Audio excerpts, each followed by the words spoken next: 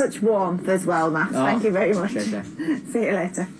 Time now is 8:20. So seeing dolphins in the wild is an experience many people are willing to pay for, and last year record numbers were spotted off Scotland's west coast. Yes, the waters around the Hebrides are home to nearly 70% of Europe's dolphin, whale and porpoise species, but despite this we still know remarkably little about their habitats or the threats facing them. Well, Lauren Hartny-Mills is a science officer from the Hebridean Whale and Dolphin Trust and joins us now. Good morning to you, Lauren. I mean, this is really interesting, the fact that there are so many of them. I mean, is this something people can see quite easily, all of these different types of dolphins?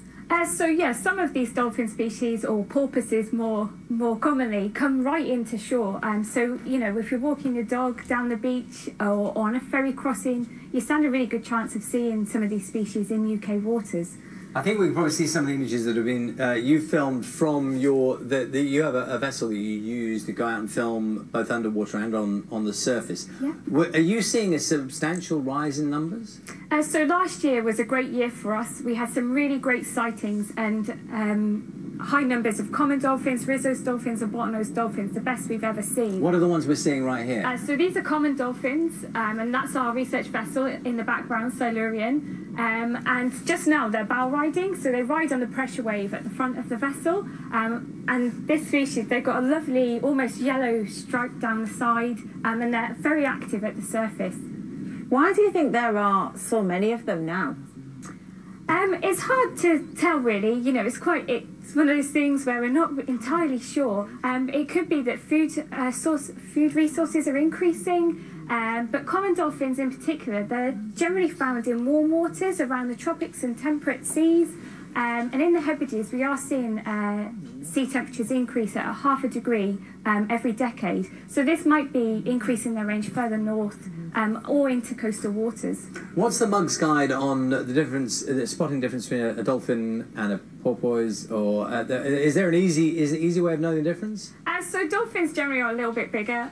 Porpoises are quite small. Porpoises have a very triangular dorsal fin. They're quite stubby, and dolphins tend to have a beak almost at the front. Although it's very generalised, every species is different. Now, I wanted to draw your attention to one of the stories we're looking at this morning, the situation in New Zealand with the stranded whales there. There are many hundreds on the beach, and I think we can probably see some of the pictures now. I mean, this is a subject, of course, you know a lot about.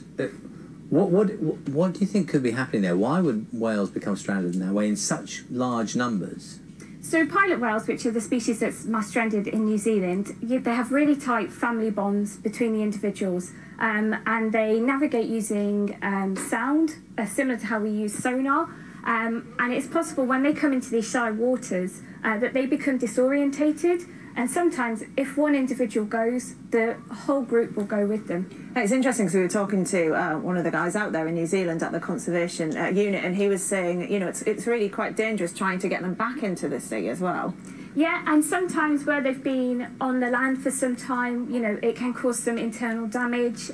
Some of their organs can become squashed by the sheer weight of these animals. So although they may be refloated, it may not be successful. Now, we're seeing a lot of volunteers involved in those schemes there to try and help those whales. You also invite volunteers to get involved in the work up there. So if people wanted to get involved or have a closer look, that's something they can do. Yep, so on our research vessel Silurian, we have a small crew, and then the other berths are all filled by volunteers. So anybody can come on board with us and help us. We'll train them up to be marine mammal scientists for the trip. And also we run a community sightings network. So when you're in the Hebrides, if you see any sightings of whales, dolphins or porpoises, please send them through to us, and photos as well, because we can identify individuals. And when you say help, what does it involve? So you're a marine mammal scientist for the week on board, and so you're involved in all aspects of the trip. So from recording the sightings, counting seabirds, listening to the underwater acoustics.